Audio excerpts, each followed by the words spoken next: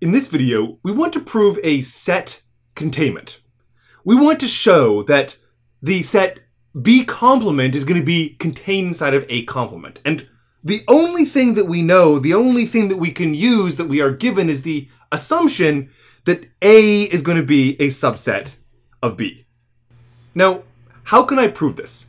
We are going to use something called the element method.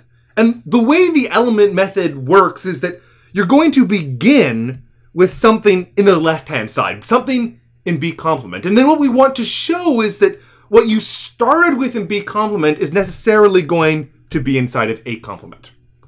That is, the first and last lines of my proof are given. The first line is going to be, I want to start with an arbitrary element inside of B complement. And then I'm going to go about my proof, and near the end of my proof, I'm going to finally deduce that my X is inside of A complement. And when I've got that, when I can come along and start in B complement and finish up in A complement, that will mean that I've done my proof. Okay, so let's try to figure out how can we get there.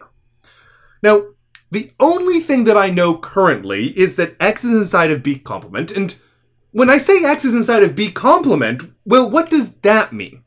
And the one thing I can think of about this is that that is going to imply that X is not an element of B. It is not inside of B. In fact, this is just the definition of being in B complement. It's saying that it is not inside of B. Now I want to go off on the side and try to interpret what A as a subset of B is going to mean, because this is the only thing that I can use. This is my only assumption that I have.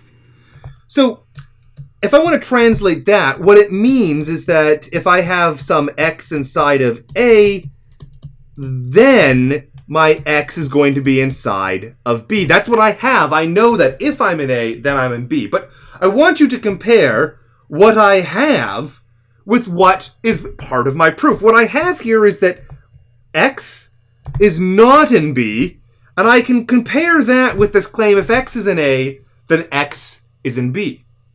Well, what I have is an if one thing, then the other. The other is not true. The other is not true because X is not in B, and that is going to tell me that my X is therefore not an element of A. And what I've done at this step is I have used Modus Tollens. This is one of the argument structures that we've seen before in this class, and it says if P then Q, not Q, therefore not P. All right. So I've got to the fact that if I start in B complement, I now know that I am not in A. Well, what I want to get is that X is in A complement, and I think there's nothing to be done here. I can just sort of fill up that blank space. If X is not in A, then by definition, X is in A complement. So what I want you to think about here is that anytime I want to prove a set containment, this is just one of them, you want to start in the first thing, start in this case in the B complement, and finish in the second, in this case, the A complement, and you can use your definitions of what it means to be a complement, and you can use what it means in your assumption, in this case, A is contained in B, to be able to make your proof happen.